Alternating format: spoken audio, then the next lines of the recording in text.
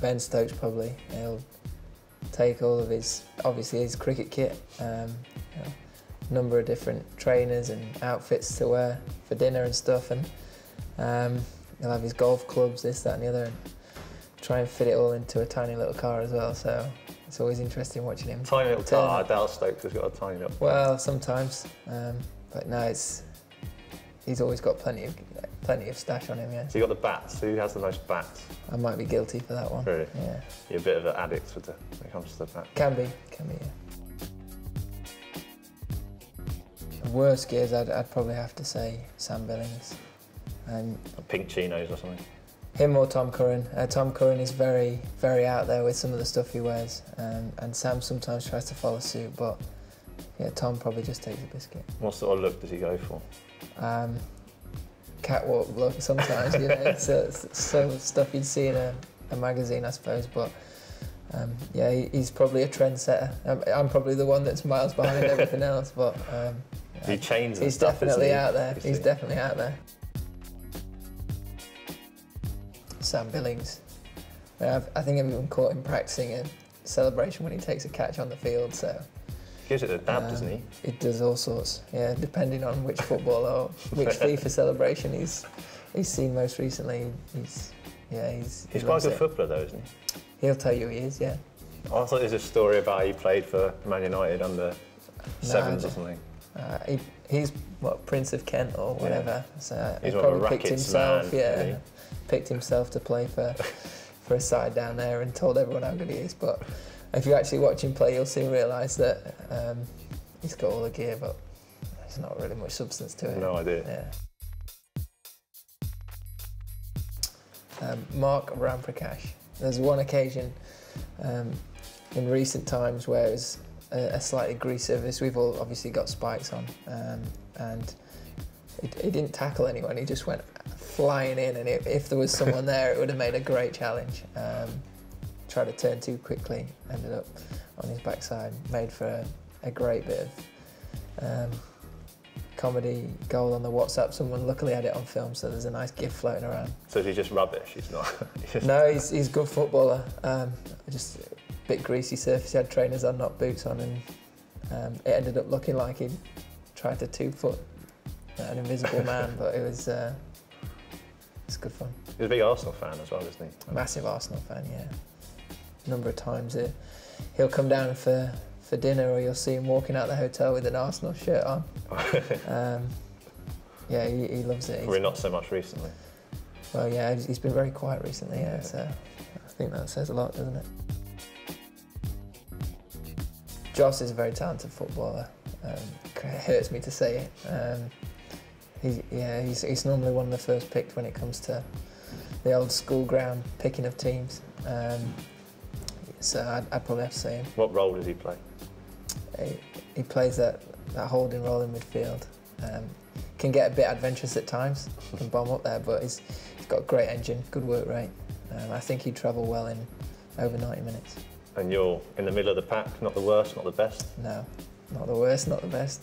My work rate's not quite up there with what Joss's is, and especially on the morning of a game, I'm trying to make sure I'm concentrating on cricket, but I'd probably put myself in the Berbatov ranges. Not necessarily the hardest working, but there's a bit of flair in there, and come up with the goods a lot of the time.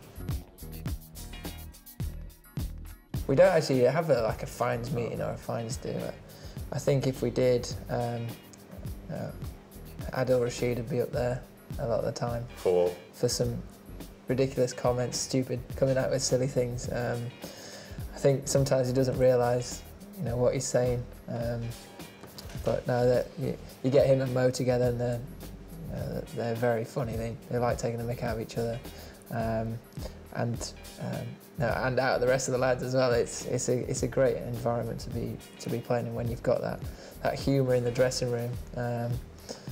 But I would see Rash getting a lot of stick, especially from Matt. He's the instigator when it comes to the humour. He's got a great way in the dressing room, along with Joss and Stokesy.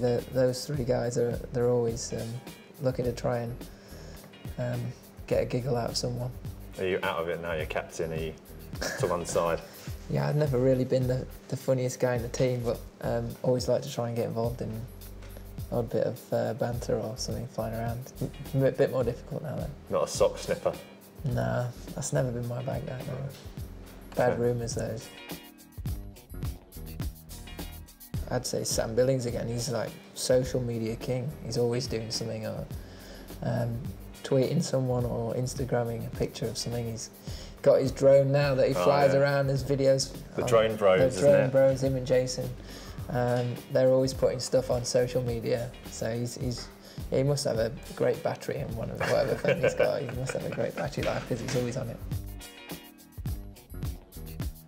I'll put myself forward as the worst dancer. Bad moves. Yeah, I've sort of, I suppose, crept in towards that bracket the last year or so. Best moves. You know, Rash has got some good moves. He's dancing around in the dressing room a lot of the time. You see that's probably as far as well as mine go. But yeah, he'd be. I think he's got a few moves. Yeah. Dawid Malan probably has to be perfectly fitted, and he likes it to look good on him, and he's making sure that the size is exactly right. Swapping shirts if it's shrunk, or he'll always want the one that's shrunk in the He's wash. keen on the muscle fit, So, is he? yeah, take him down as well. Stokes he is, but he shouldn't be. If you ask me, he's normally in control. Yeah, it's hard to describe what genre of music it is a lot of the time. But a bit hardcore. It can be quite hardcore. Gets the lads going on occasion. It's not my bag, but if it works for everyone else, that's fine with me. No pop? Every now and again something will sneak on there. I think Ben will have this very hardcore stuff, and then a Disney song will sneak on, I think. Oh, blame it on the kids. Yeah, I think he's quite a big Disney fan at heart. Yeah. Who isn't? Well, yeah, true. Been sat next to a few guys who are heavy snorers, which can be quite. Yeah, you turn in the iPad up, or you're putting the headphones on to try and cut the noise out. But who are the snorers then? I'd probably say I've been sat next to Jason when he's given it a heavy. Got a big head as well. Yeah, massive head, melon head. Melon head. Yeah, he's got a very big Swede. There's been a few, hasn't there? You look back at some of Jimmy Anderson's haircuts and they've been shockers. Similar with when Brody cut his hair short. I don't know why he did that, but there you go. It seems to have gone back to a normal length now. But yeah, it's hard to look past Jimmy having different highlights and colour in his hair. And that red streak in his hair once, didn't he? Yeah, I'd have to say Jimmy, yeah. That's shocking. Not for me. No red stripes for you? No KP-esque? No, not for me. Yeah, I don't see that happening in any time soon. How big's the island? Pretty small. All right. It's just you and him. No one else. I'll say Jason. Quite resourceful man. Likes to be down by the beach. I reckon he'd be able to catch us some grub, and we wouldn't fall out too often. So I'd say Jason. Start the fires. Yeah, I'd start a fire. You can cook. It'd be quite romantic, I think. Yeah.